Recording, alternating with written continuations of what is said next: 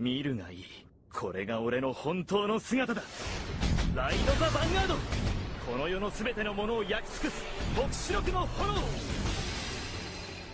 ラゴニック・オーバーロード。 Hello there, everyone. Stacks Gaming coming at you. It's your boy Lucky.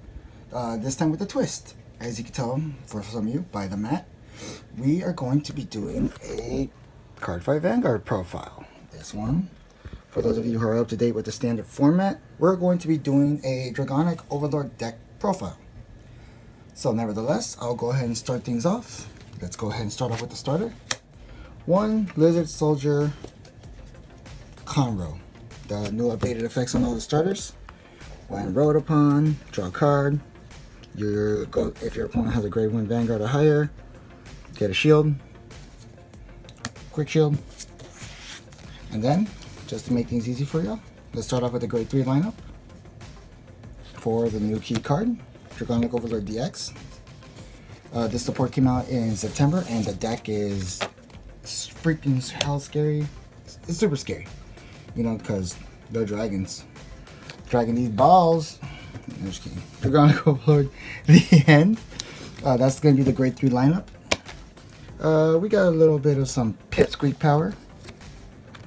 For Ignorodes, search out your Dragonic Overlord DX, who's the key card of the deck, of course. The end can be optimal, but you know you always want DX because of his effect. No less than 1 drive check if your opponent's at grade 3. Soul Blast 1, deck shrink a card for a grade 3, then he gets all the effects. And of course, it's basically triple stand power.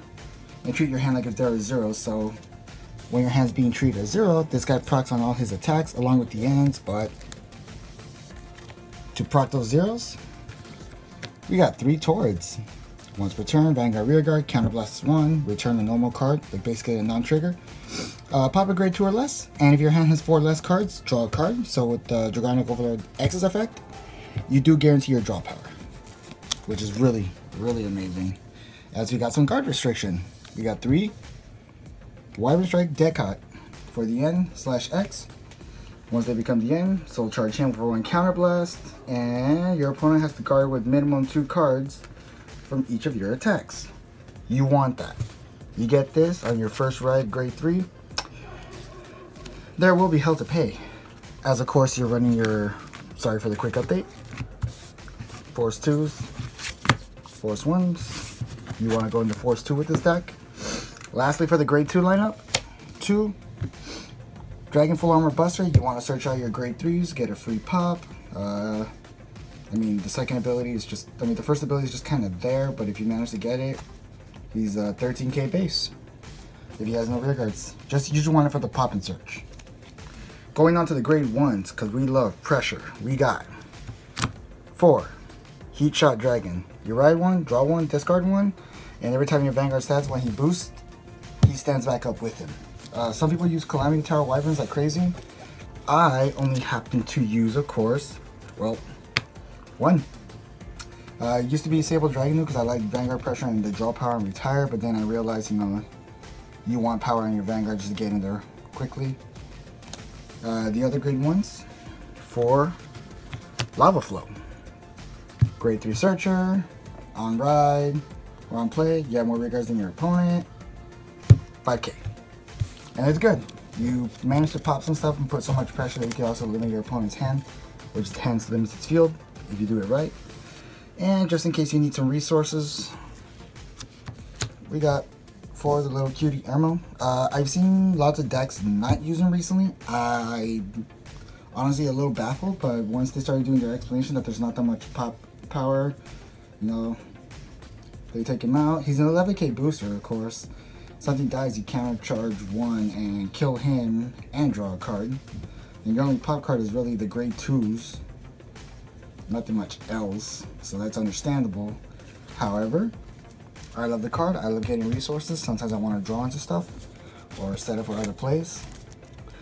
No, that was all the grade 1s. Now we're going to enter the trigger lineup. You got your standard 4 heals. We got